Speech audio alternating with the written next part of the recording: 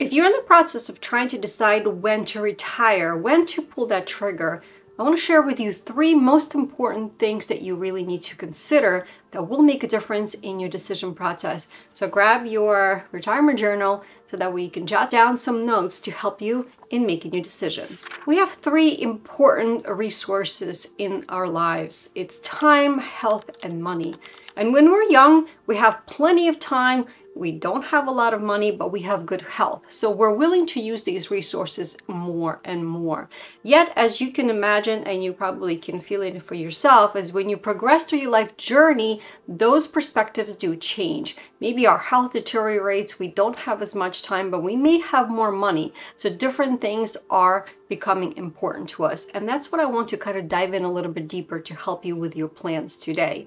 But the first resource that we're going to look at is time. And I really want to give you kind of like an eye-opening perspective. So let's assume that an average span of life is 90 years, and maybe you are at the age of 60 right now, which means that we roughly have 30 years to work with. So let's say if you are an avid reader like myself and you read about 5 books a year or so, we're just kind of doing some averages here. That means that in the next 30 years, for the remainder of your life, times 5 books, you only have 150 books that you're going to read. Next up, if you only see some of your friends once a year, that means you're only going to see your friends 30 more times before your time is up. If you're talking about your family, and if you're talking about your kids and your grandkids, and you only see them maybe 4 times a year because they are spread and live in different parts of the country, then you're only going to see them for another 120 times. So by giving you these examples, what I want you to realize is that when you look at it from a really kind of like, space level, and you're looking at it, and then you dive deeper down and you look at your life under the microscope, you realize that your time truly is a finite figure at some point. And this is where I want you to really think about it and jot some of your thoughts down and ask yourselves, is it working more and spending more time with your coworkers is going to be more important than spending your time with your family, your friends, the things and hobbies that are important to you. Next up is your health. And you know what? Most of the time, the future is unknown. A good example that I can give you is a client of mine that recently retired. They both worked so hard and they thought that they planned so well because they wanted to retire at the age of 65. And here's what happened. They retired, they celebrated, they started doing all the things that they wanted to do. And you know what? 4 months later, the husband passed away suddenly, and it was completely unexpected. It was a shock to the wife, and here she is now. So my suggestion to you is thinking about your health and ask yourself those hard questions is, what is my health right now? You know yourself better, and where is it going to be, in your opinion, in the next 5 to 10 years?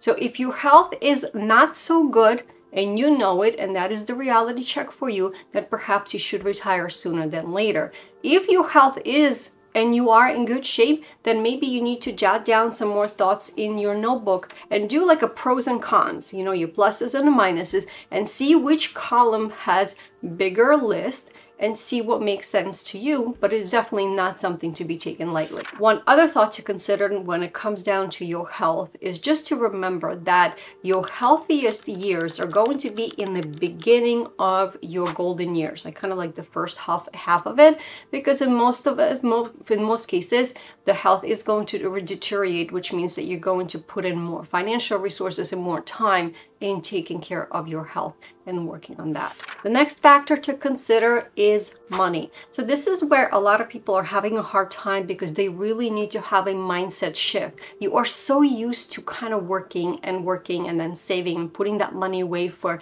someday, for that future, for when that retirement comes.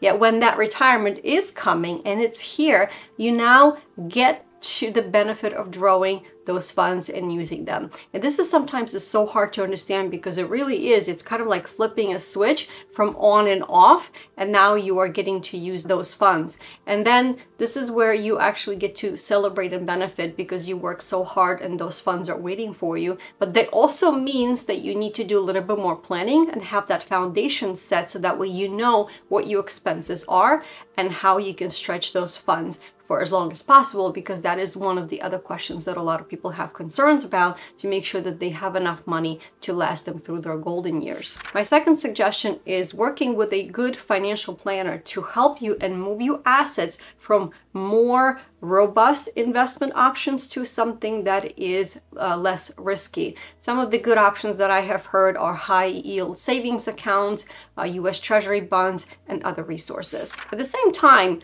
don't knock off the idea of having a part-time job. It is something that you can have and enjoy it, and for it to be fun. If you love to read and you love books, go work in the bookstore. If you love coffee, go work in the coffee shop a couple of days a week. This way you have the interaction, you have the income going, you have the schedule. In the same time, it covers a bunch of those little things and it's still contributing to your overall budget. I have a great story to tell you for a client of mine. He always dreamt of being close to Disney World when he retired. So they did, his wife and him retired, and they ended up going into a nice 55+ community, and they retired in Orlando. So what did he do right after? He went and applied and got a job at Disney World. And he worked there for quite a number of years. He only did it part-time, so he worked when he could and just did it a couple days a week. Yet he was so full of life and energy, knowing that he worked in the place that he truly loved. So he worked in, I think, Epcot, and he had the uniform, you know, the white shorts and the red top at that time. And he did different job every time he went in, because he was their backup, just in case if somebody got sick or somebody couldn't work. So he came in and he found out that day what kind of job he was going to do. And he enjoyed it so much and worked for the number of years that he was there, that he was actually able to accumulate for a retirement plan from Disney based on the qualifications back then. So I thought that was a really cool story, because he truly enjoyed it and he made his dreams a reality, and of course contributed to his budgeting, because he did work. So this is where I want to caution you. When you have your budget and you have that foundation, don't think and have those arbitrary goals. The arbitrary goals are something that you have kind of like floating in the clouds and say, you know what, when I turn X number of years, whether it's 60 or 65, I'm going to retire. Or when I save up so much money, this is when such and such a thing is going to happen. It's just too broad and it's too unknown, and I think it's just too prone for you to have more anxiety, and that's never a good thing, especially when it comes to your retirement. So my suggestion to you is know exactly what your numbers are. Where are your expenses right now? And those are not necessarily going to be the expenses that you have in retirement, but at least you have a good base and the foundation to build on to make a decision on what percentage that you're going to need when you do retire. Some of the numbers that I've seen is like 75 to 80%. So have that base, and I'm going to link a few of the good calculators that I have seen my clients use in the box under this video for you to use as well. And the bonus suggestion that I have for you is trust your gut, your instinct, and your heart. When you're thinking about something, the first thought usually is what makes sense the most to you on the emotional level, and usually instincts are pretty accurate for us. So trust those, because then what's going to happen is your brain is going to kick in, you're going to start to think about it, analyze it, and then you're going to go down that rabbit hole, and then you're going to talk yourself out of it or change your mind or do something else. So don't forget, the instinct is there for you to help you in your decision-making process. So which of these suggestions make sense to you today? I hope that you found them useful. Please share with them those, or if you have something else that is benefiting you in your decision making, so others can also be helped, so that way we can all celebrate together in helping you prep for your retirement.